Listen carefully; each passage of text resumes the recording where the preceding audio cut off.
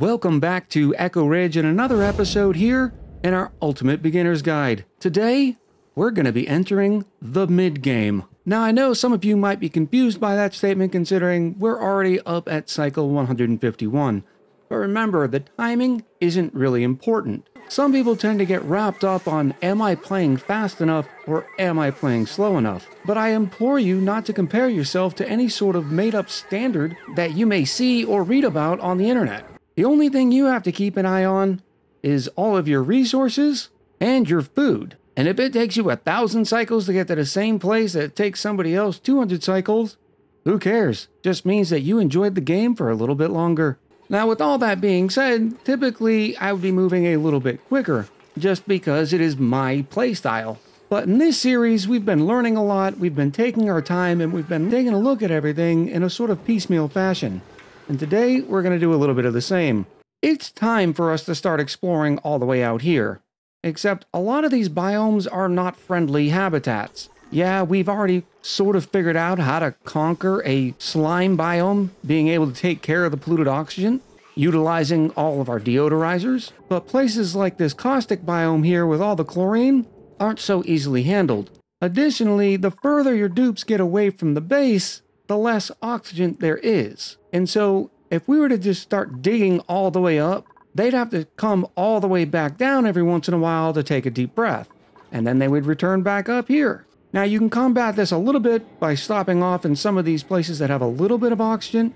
But because of all these nasty gases sitting everywhere, or the chill that is likely to give your dupes some hypothermia, it's probably time that we protect them by putting them in suits. The first suit I wanted to introduce you to is not a real suit, and rather it's just an oxygen mask. And just like the Atmo Suits that we're going to take a look at, it has a checkpoint, an oxygen mask dock, and the little masks themselves. And they would help the dupes out by not having to return back to the oxygen area so often, but it wouldn't actually protect the dupes from all the hydrogen and the chlorine and getting that eye irritation. Because the oxygen mask is literally just a mask that they wear on their mouth, and it wouldn't actually stop the duplicant from interacting with the environment, whether it be the extreme cold or the nasty gases. Another reason we need to do some exploring is because we need to start soon concentrating on getting access to some of the vents and geysers located around the planetoid, starting with probably this cool slush geyser.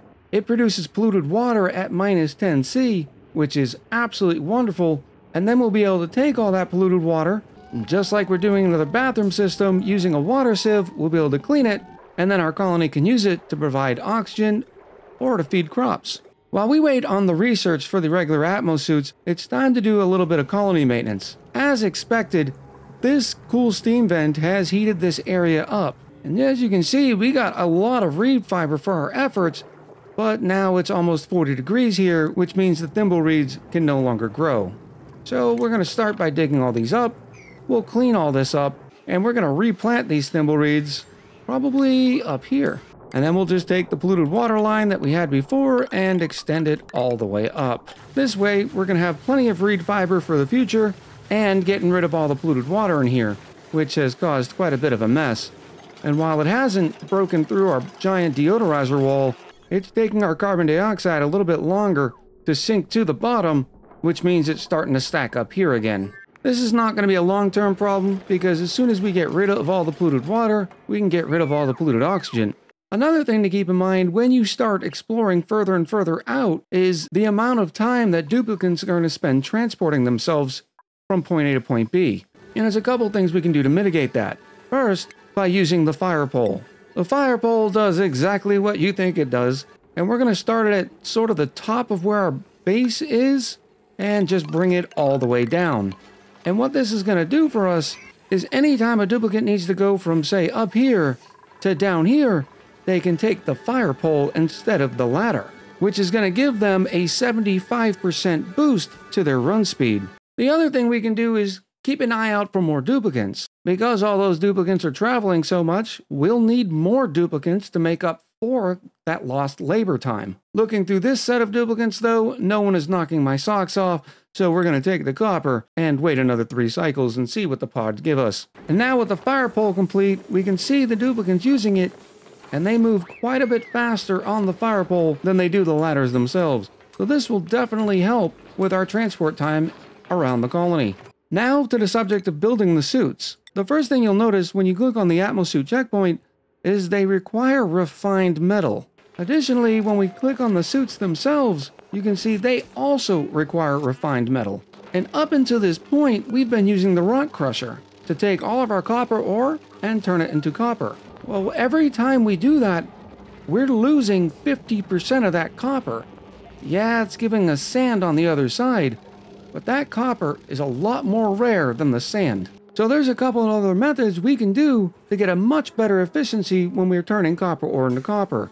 One of them is we could start ranching smooth hatches. And smooth hatches are unique in the fact that they don't produce coal. Rather, when they eat an ore, they produce refined metal, and they do it at a 75% efficiency, which isn't too bad. And by clicking on a stone hatch here, we can see in order to increase the chances for our stone hatch to lay smooth hatchling eggs, we would just need to start feeding them ore. But that's an expensive proposition, right? Because when we're feeding them that ore, we're still only going to be getting coal back. So I really don't recommend using smooth hatches unless you absolutely have to, and the next option isn't available to you.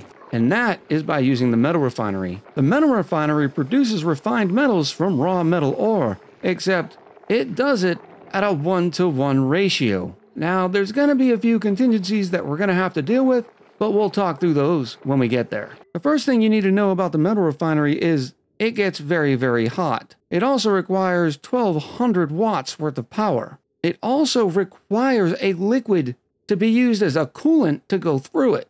The long and short of it is, if you have a cold biome with a bunch of water sitting in it, that's where you want to put this first metal refinery of yours. And it just so happens that we do right over here. Now, it's going to be a little hairy when we get in there for the first time, because there's a lot of polluted oxygen and it's pretty cold. But by doing it this way, we're going to be able to save ourselves a lot on the other side. Now, because this whole other biome is in the way before we can even get to this biome, I'm going to start by coring through here. And just like we did here, I'm going to try to keep dropping the water to the bottom so that it's more easily gathered. It's always good to take a quick look at the temperature overlay to make sure the duplicates aren't about to dig themselves into some very hot, scalding temperatures. So I think in this case, this is going to be the path of least resistance. There's going to be a little bit of oxygen here. We'll be able to bounce up here and start digging down from there. Now, we don't want all of this water to necessarily end up on top of this cool slush geyser, because this cool slush geyser with all the water sitting up top is not going to be able to emit more polluted water. It's basically stifled itself because it's overpressured. We also need to go to our skills pane and do a quick skills check just to make sure that we had the super hard digging to be able to get through the abyssalite, and we do, thanks to Catalina.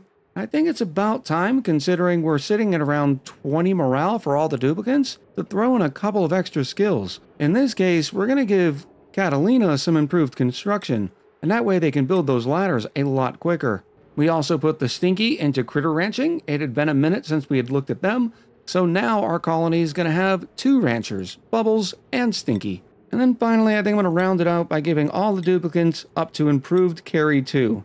So when they are moving materials in and around the colony, they'll be able to do it a lot more efficiently. Now, of note, most people don't have the interest in improved carry, so this will just raise your morale requirement. But when you're sitting in the 20s, there's nothing wrong with having your duplicates sitting at 10 or even 15 morale requirement. As long as your infrastructure is stable and you know the duplicates are going to be able to get those morale buffs that they've been getting every single cycle. And since we're over here, I'm also going to end up dropping this water and bringing it all the way down here. Now, at first you may think, wouldn't it be easier just to take a liquid pump and draw it out? Well, maybe, but remember, there's more than one way to do a lot of things in oxygen not included. What I mean by that is we can just dig this out and let gravity take its course. We're going to block up this part right here and just let it fall all the way down here, where it'll go down here, past these points, and then finally end up into our wonderful water tank, where I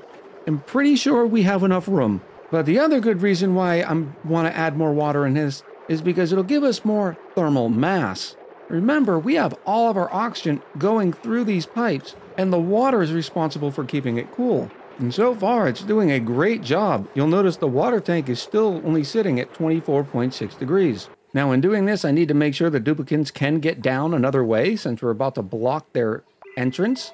And they can run down here, take this ladder, and then hop over these tiles. So all we need to do is plug up this hole right here. And with the hole plugged, we'll just take down the wall, and all this water will slowly start draining that way. And then we get to watch the excitement of the water moving all the way down towards the bottom of our base. You'll note that I have a bunch of 2-tile high blocks here, and that way when the water hits, it can't go in another direction. We're sort of forcing it to go where we want it to. You have to make sure that you get rid of the bottommost tile, and that way all of the water drains. And here it goes. Now there is some disadvantage of doing this method in the fact that the duplicants are going to keep getting the soggy feet, which could give them that plus 10% stress per cycle. Just another reason why I absolutely love the shower, because it gets rid of the soggy feet, sopping wet, all the eye irritations, and gives them a +3 to morale. And here we have our wonderful waterfall in action. And it won't take too long for all the water that was up here to end up all down here. Now we'll have to do a little bit of mopping, but for the most part, this will take a fraction of the time, and we didn't have to build anything to do it, other than a couple nicely placed tiles. While we're waiting for the waterfall to finish up, the next pod popped. And while I really do love grabbing some more pacu, because the more wild pacu you can get, the more free pacu fillets you'll be able to get, which we then turn into cooked seafood. But instead, there's a couple of duplicants in here that I'm considering. The first one is this Joshua, because they have tidying and digging, which would make them a great duplicant to help out with our expansion efforts, and their only negative is they use the bathroom for a little bit longer. And then there's a Camille who has +9 to machinery, and that interest in operating could really help when we start using the metal refinery because it is an operating task. And their only negative is they're an unpracticed artist, which for some you can consider it a positive, because while yeah, they can't really do artwork very well, because they don't know good art from bad art, they get a better decor morale bonus. In this case, because of the theme of the episode is the machinery, and +9 is nothing to shake a stick at, I think we're going to take this Camille. Before we did that, I made sure that we had plenty of food on hand, and that we're producing enough food, which we are. As a quick reminder from our omelet map, we're able to support about 9 duplicants on omelets once these ranches were full. So in that aim, I think we can finally get rid of all of our mealwood. We also know that we're producing enough oxygen for 15 duplicants, so we're doing okay on the oxygen front. We made sure that they have a cot and an available mess table, and then all we have to do once again is make sure the schedules are good, their priorities are set, and we're good to go. At about this time, you can see that the water transfer is really slowing, so what you might want to do is just do a quick mop. All of this water will be mopped up by the duplicants and then dropped off into the bottle emptiers. Now it's time to break into this biome and start setting up our metal refinery. But before we dig in here, remember this has a bunch of polluted oxygen, so to make sure our base doesn't get any dirtier, we're going to throw a couple of deodorizers in here and extend our power spine just a little bit more. And I think the way we're going to work ourselves in here is going to be up through the top here, and we're just going to dig all the way over. We'll also take the opportunity to drain all this water as we go down. And then we're also going to dig lower into this biome as well. So all this water and all of this water all drains into the bottom of this biome. And considering there's a lot of ice here, it's going to chill it down very nicely, which is going to be important when we start using that metal refinery. Now, as a reminder, because we're not in Atmo Suits yet, there's going to be a good chance that our duplicants are going to catch a case of the slime lung. Especially for duplicants like our digger, who's going to spend more time down here than the others. The good thing is once all that polluted water drops into the cold will end up killing off those germs. So it'll be a problem, but just temporarily, and it's not going to be too big of a deal. We're also going to drop this water tank right here. And after a couple cycles of digging, we now have a beautiful pool of all sorts of nasty water. And even better, it's sitting in a very cold biome, which is going to keep chilling this water down for quite some time. Now, I don't want the duplicants to get sopping wet every time they walk down here, so we're actually going to mop the rest of this up. And then we're going to put some mesh tiles here so we can actually work on them.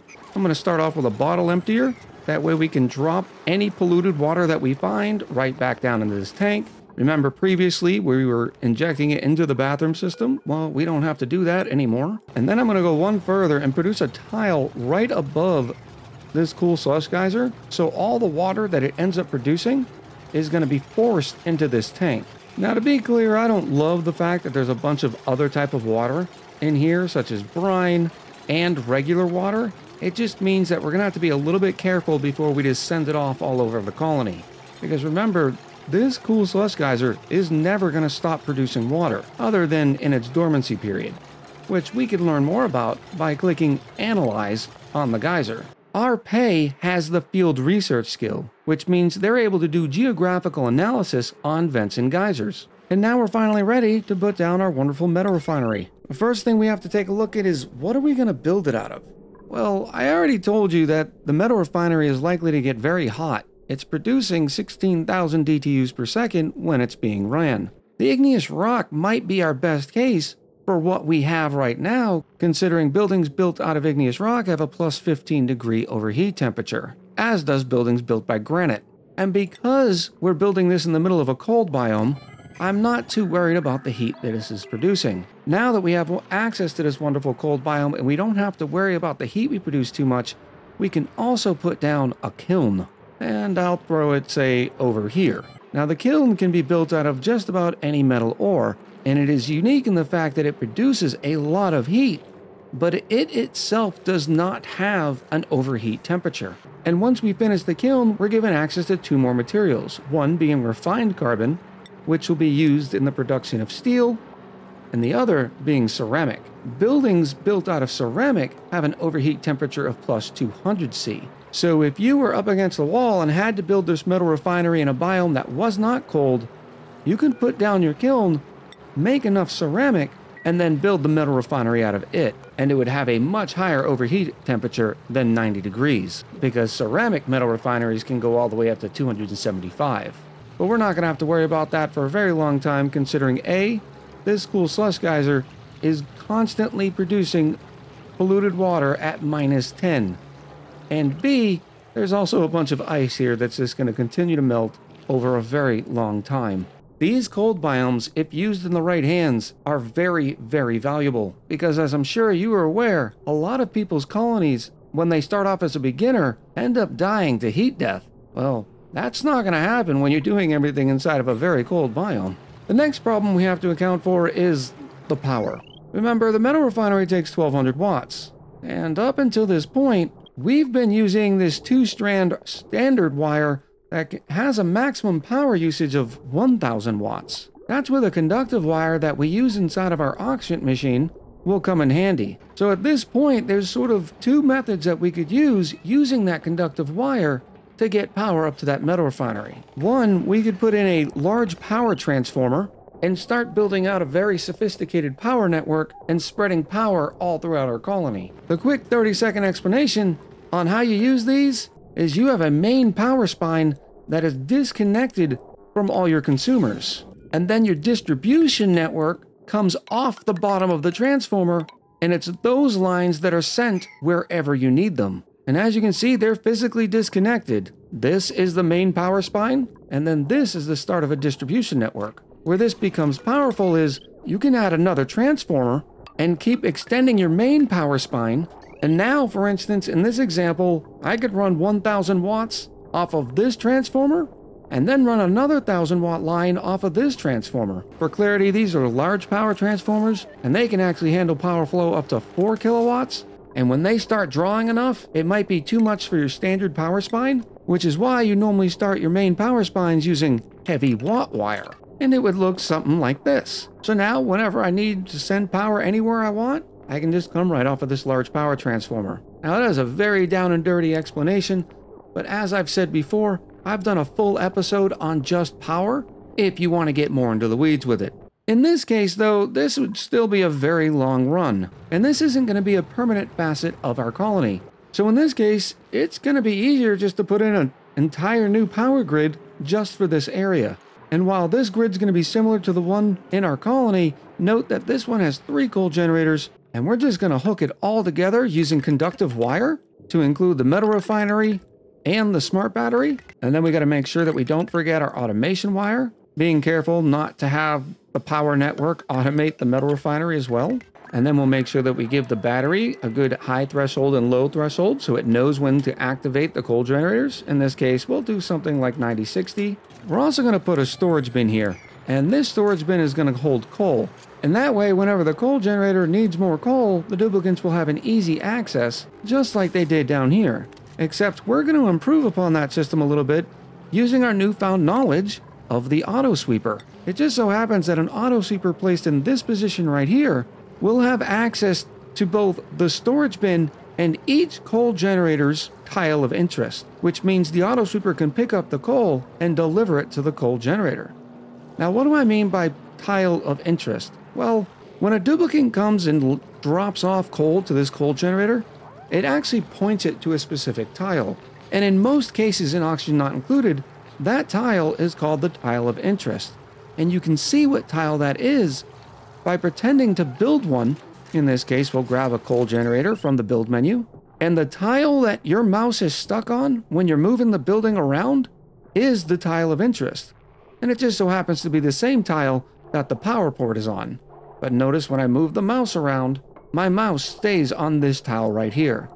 So that's the tile that this auto sweeper needs to have access to, and as you can see, it does. We'll make sure the storage bin has coal selected, and we'll put it on a priority of 4, because we don't need duplicants to fill this thing up every time the auto sweeper grabs 50 kilos. We also need to make sure that we plug in the auto sweeper to some power, and since our conductive wire can handle up to 2,000 watts, once again, there's no problem with putting all of this on the same network. The last thing we have to do, which is a requirement for the metal refinery, is connect it with a liquid input and an output.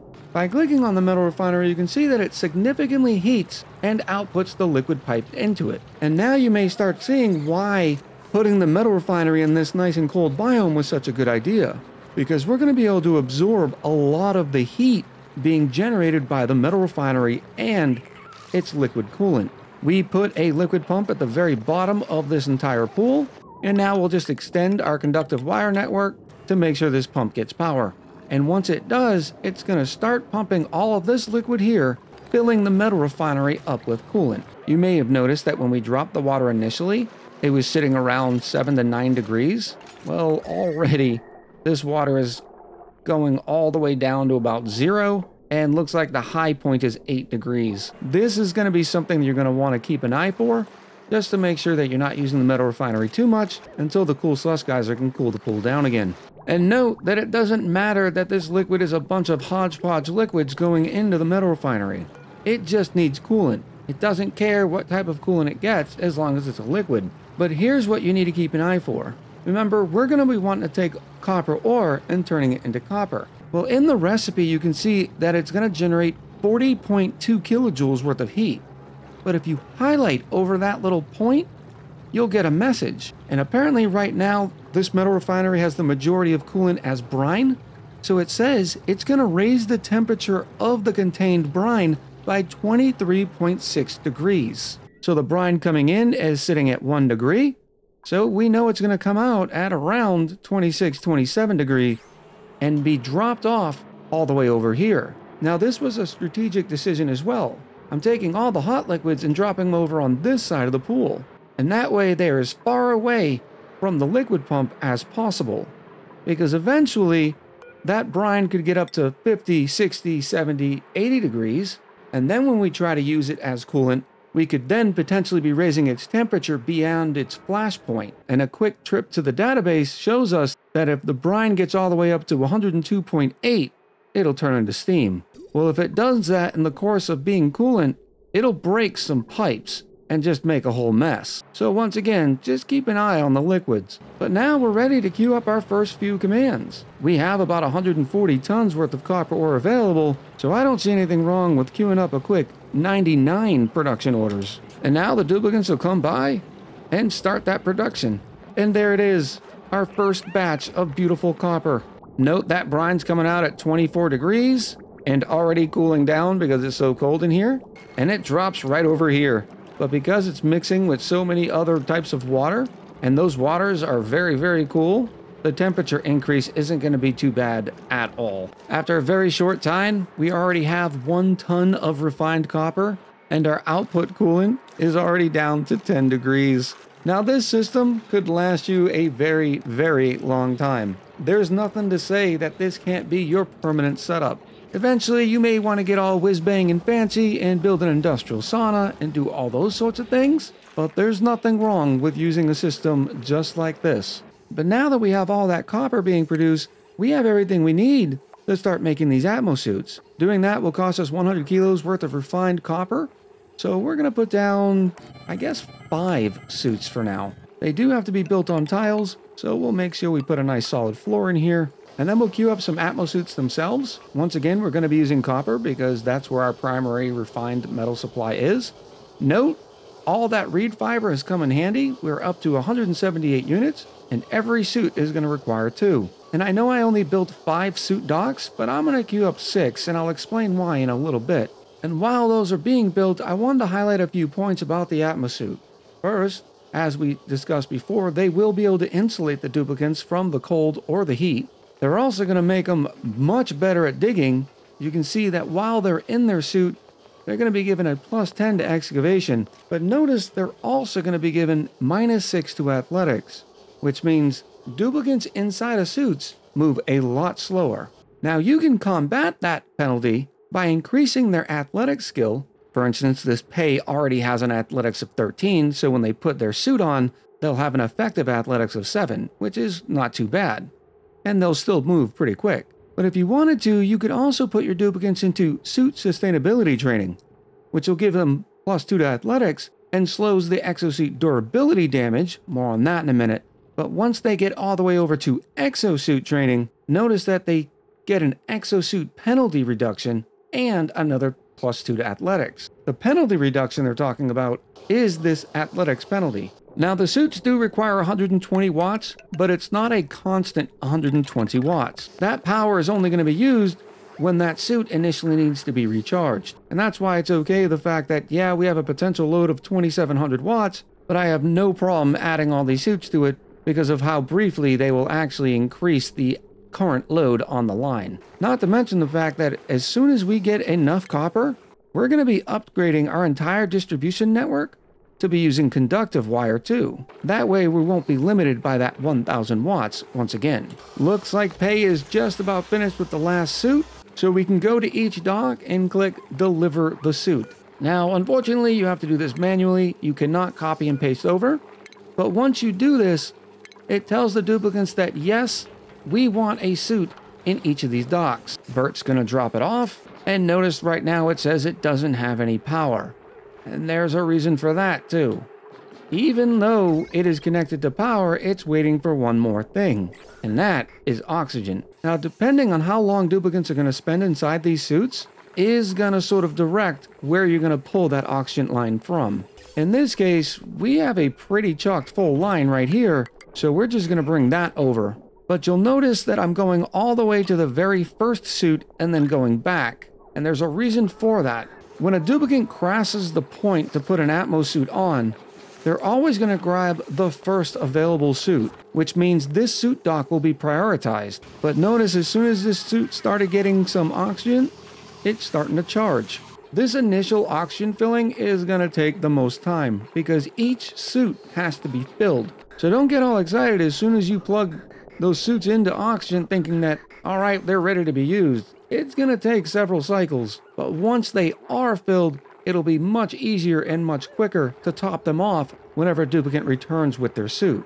In the meantime, I've also built a set of Atmo Suits at the bottom of our base. And that brings up an important point. Remember, we're not going to be just exploring the top side of our planetoid, but rather the bottom and the sides as well. So it's for this reason a lot of people tend to put their bases or their colonies into boxes with 1 or 2 exits, and then right by that exit point, they have their suits. Well, I've done sort of the same thing, but notice the walls of my base are just made out of abyssalite. But when you're using your suits, you have to funnel your duplicants in a certain direction. For instance, in this case, anytime that they go north of the colony, the only way they're going to be able to do it is by going up through here and then left past the Atmo Suit docks. And it's from this point right here. Anywhere else they go, they're going to be in a suit. You need to make sure, though, that they can't return somewhere else. For instance, if I had done something like this, the duplicant could put a suit on,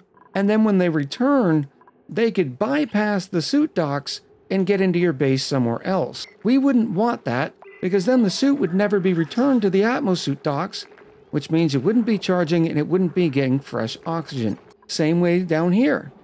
Anytime the duplicants go down this ladder rung, the only way they can get there is by passing these suits this way. And that's where the last building that we need to put into place comes in handy. And that is the Atmo Suit checkpoint.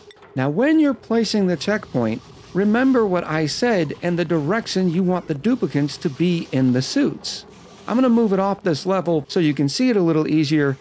But notice with the arrow facing right where the duplicant is in a suit opposed to where they are not in a suit.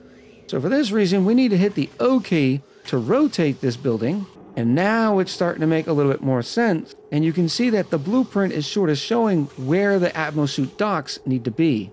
And as a matter of fact, your checkpoint has to be directly connected to them, just like this. With that in place, we have Camille getting ready to go past the checkpoint, but before they do, they put on their suit.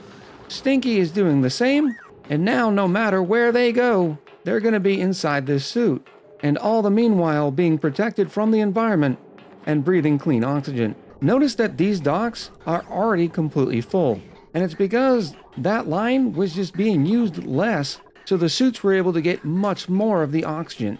It's for this reason that people will just take a single leg right off their oxygen machine and have it only producing oxygen for the docks. Just make sure you think about how much oxygen your duplicants need to breathe, whether they're in their suits or not, so you're supplying enough for your colony with or without the fact that you have docks in place. It looks like these top Atmo Suit docks are just about ready, so we're going to put their checkpoint into place. And now, whenever they are going to do any metal refining, or any digging all the way up, or any digging into some less than hospitable environments, we don't have to worry about it, because they're going to be in a suit the entire time. Now, you may not think this area is very bad for the duplicants because it's just cold, and there is some oxygen there that they can breathe. But remember, when they breathe the polluted oxygen, they'd be getting the yucky lungs, causing them to breathe more. Additionally, when duplicants are in cold biomes, there's a chance that they'll get hypothermia.